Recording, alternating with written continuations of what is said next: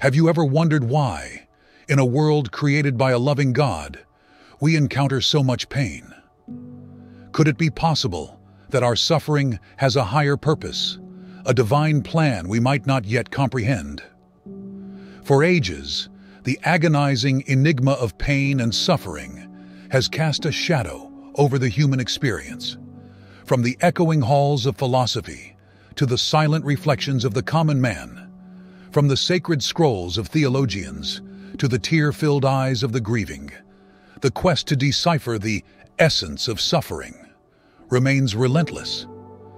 Today, as we stand at the crossroads of doubt and belief, we will delve deep into the realms of understanding. We will unearth the layers that conceal the profound significance of our struggles, seeking the silver linings that God has intricately woven into the tapestry of our lives. This journey will not be one of mere contemplation, but an exploration of faith, a dive into the infinite well of God's eternal truth, and an invitation to see the splendor in the design of life's most challenging moments. Join us as we navigate these uncharted waters, with the hope that clarity will emerge from the depths of confusion, illuminating our path forward. The very essence of our existence on this earth is not without challenges. It's a truth that seems almost cruel in its simplicity, but it is in understanding this truth that we can begin to find purpose. Every experience of pain and hardship, every tear that streaks our face, is not just a symbol of sorrow, it's a testament to our resilience and capacity for growth. Picture for a moment the process of refining gold. Raw gold is impure and mixed with various minerals. It's only when subjected to immense heat that these impurities are burned away, revealing the pure, valuable gold underneath. In many ways, our lives mirror this process. The furnace of life's challenges, as scorching as they might seem, acts to refine us, purify our spirits, and draw out the innate brilliance that lies within.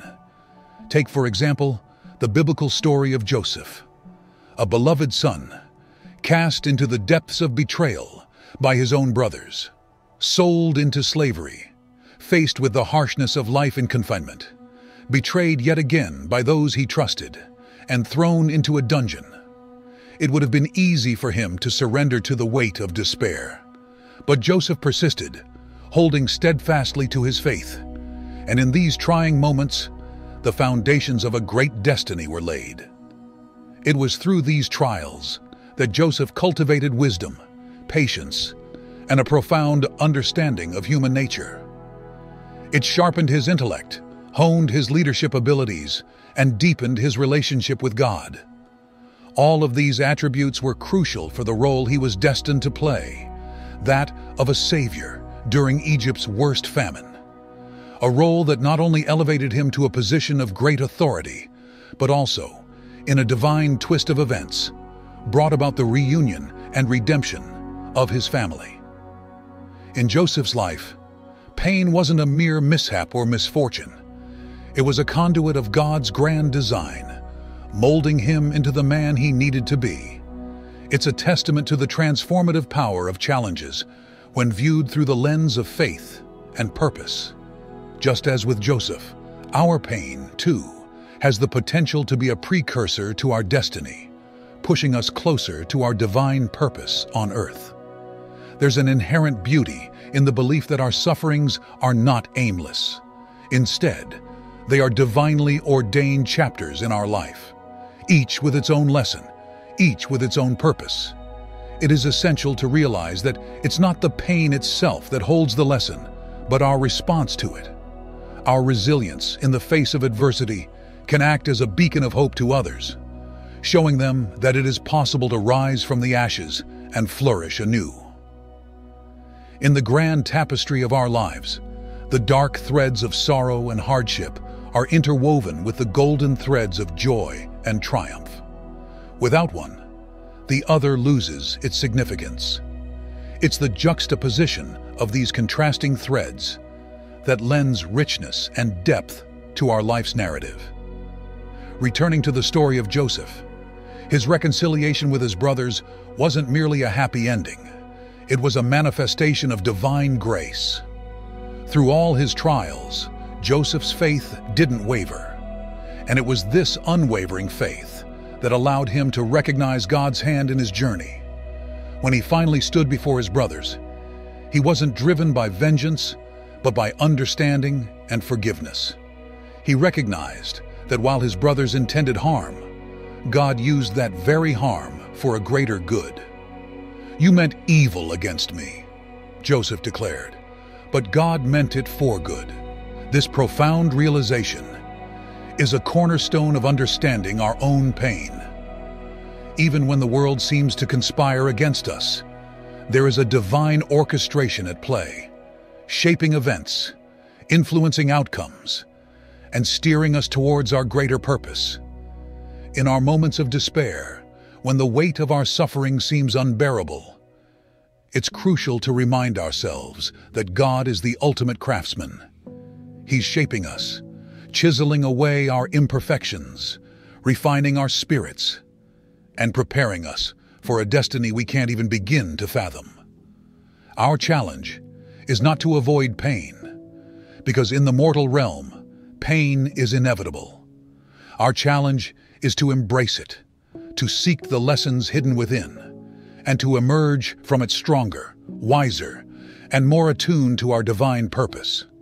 It's a journey from pain to purpose, and it's a journey that, with faith as our compass, can lead us to unimaginable heights. As we reflect on the purpose behind our pain, it's crucial to understand that our challenges don't merely exist to give our life meaning and depth.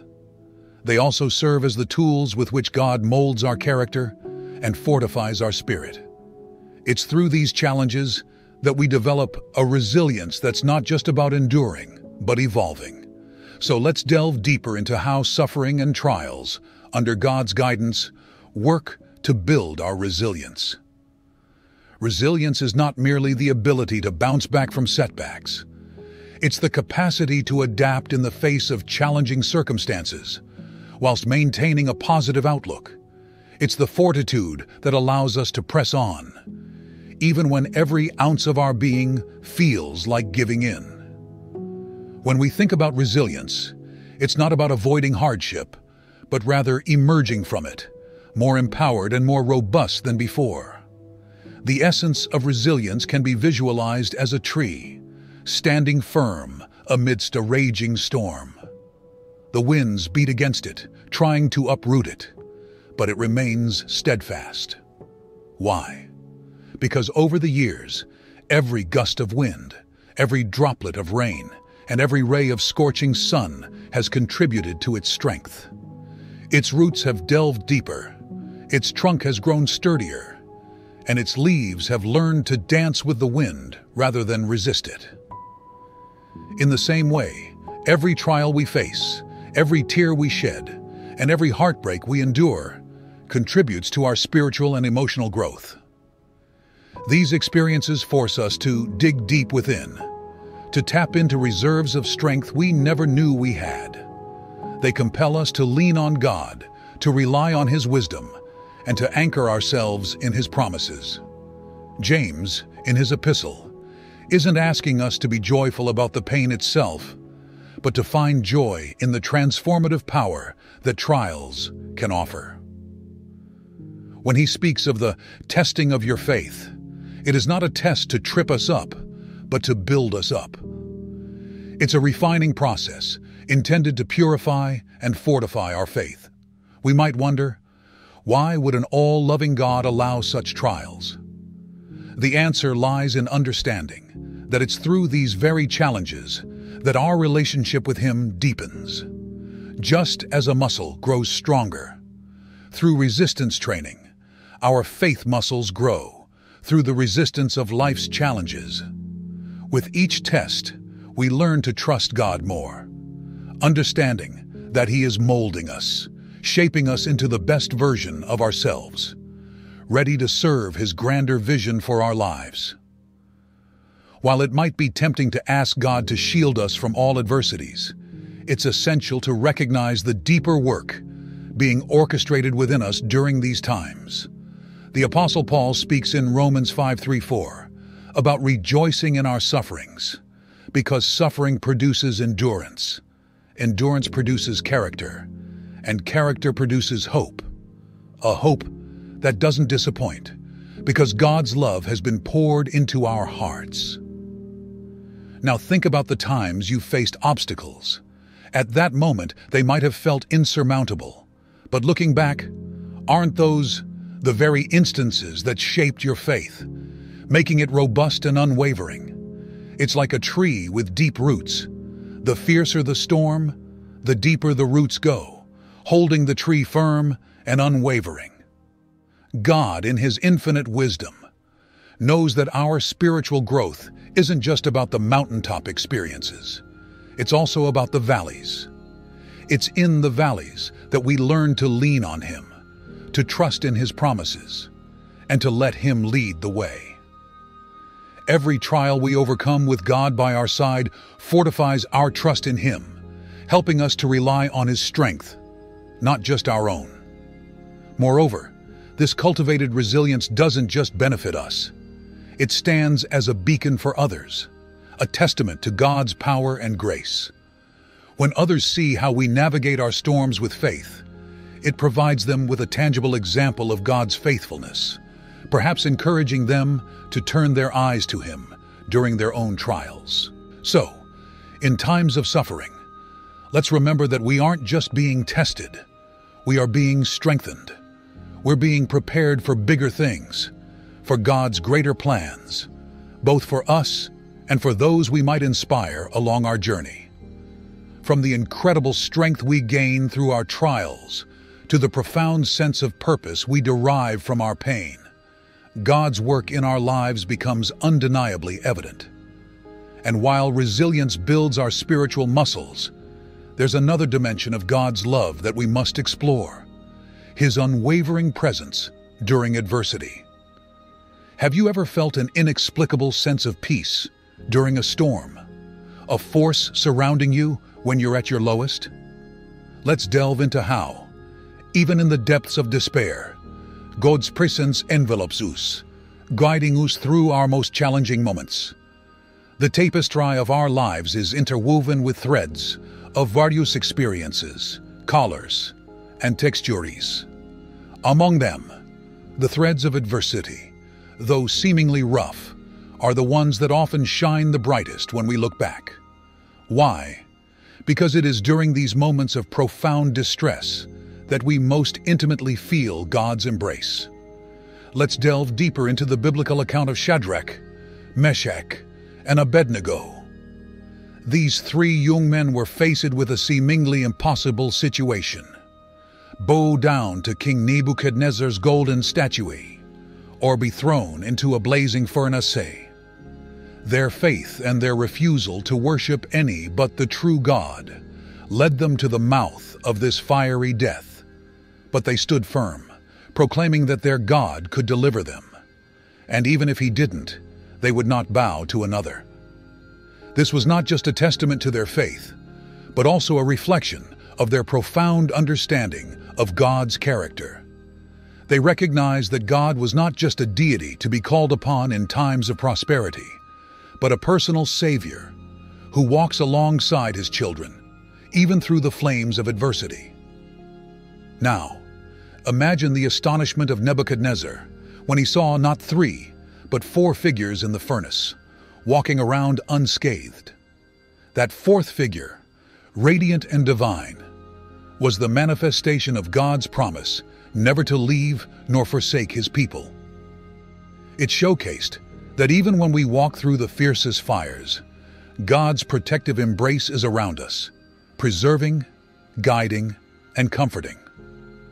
Similarly, in our lives, the heat of challenges, heartaches, and disappointments often feels unbearable. But even there, in that overwhelming heat, we're not left to face it alone.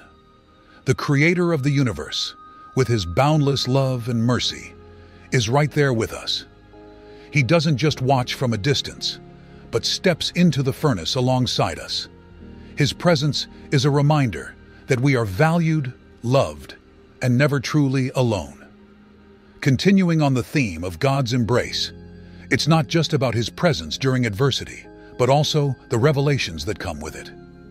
In our moments of deep sorrow or confusion, when the walls seem to close in, it is often when we experience profound epiphanies. When we're pushed to our limits, stripped away of our worldly concerns, our connection to God intensifies. We begin to see things not as they appear in the physical realm, but through a spiritual lens, where hope and faith shine the brightest. This reminds us of David, the shepherd boy turned king. During his life, he faced numerous trials, from facing the giant Goliath to being pursued by King Saul. Yet even in his darkest moments, hiding in caves, fearing for his life, he found solace in God. He penned some of the most heart-wrenching psalms during these times. They weren't just cries of despair, but declarations of trust in God's divine plan. Through his pain, David recognized God's omnipresent nature and learned to lean on Him more than ever. The embrace of God isn't just about comforting us. It's a transformative experience. It molds us, shapes us, and redirects our path closer to His divine plan. So, when we find ourselves caught in life's raging tempests, let's remember, we are never alone. The Creator of the universe is right there, holding us, comforting us, and guiding our every step. And it is through this profound realization that our adversities become stepping stones, leading us closer to Him and the destiny He has laid out for us. As we reflect on the tapestry of our lives, marked by threads of joy, pain, love, and loss, it's essential to recognize the divine hand weaving each strand together. The trials we endure aren't random acts of a chaotic universe, but rather purposeful events, orchestrated by a loving Creator who sees far beyond our immediate horizon. As we reflect on the tapestry of our lives, marked by threads of joy, pain, love, and loss, it's essential to recognize the divine hand weaving each strand together. The trials we endure aren't random acts of a chaotic universe, but rather purposeful events, orchestrated by a loving Creator who sees far beyond our immediate horizon. Our pain, our struggles, our heartbreaks, while real and deeply felt, are but fleeting shadows in the grand tapestry of eternity. With every challenge, God isn't pushing us away. He's drawing us closer, inviting us to lean into His boundless love and mercy. Through every tear shed, every sleepless night, there lies an opportunity, a chance to grow, to learn, and most importantly, to deepen our relationship with Him. Imagine a potter at his wheel, carefully shaping and molding the clay. With every touch, he knows exactly what he's creating, even if the clay doesn't. Similarly, God, our divine potter, shapes our lives, using every experience, every moment of suffering, to mold us into the image He envisioned. The process may be painful, and at times, we may question the purpose behind the pain. But let's take solace in knowing that His plans for us are always for good, for growth, and for a future brimming with hope. In moments of doubt, when the weight of the world seems too heavy to bear, let's remember to look beyond our immediate circumstances and gaze upon the bigger picture. Our story is but a chapter in a grand, eternal narrative, and with God as the author, we can be assured of a purposeful and hopeful ending. So, as we journey forward, let's carry the lessons of our past, the hope of our future, and the unwavering belief in God's unconditional love and plan for us. Remember, in the heart of adversity lies an opportunity for a closer walk with Him. As we close this chapter of reflection today, may the seeds of understanding and faith take root in our hearts. If today's message resonated with you, or if you believe it might inspire someone else, please hit that like button. It's a simple act, but it helps this message reach more souls in search of answers and comfort. And if you wish to embark on more journeys of faith and introspection with us, don't forget to subscribe to our channel. Remember, together, as a community of believers, we can strengthen each other, share wisdom, and walk hand in hand towards God's purpose for each of us. Until next time, remain blessed and guided in His light.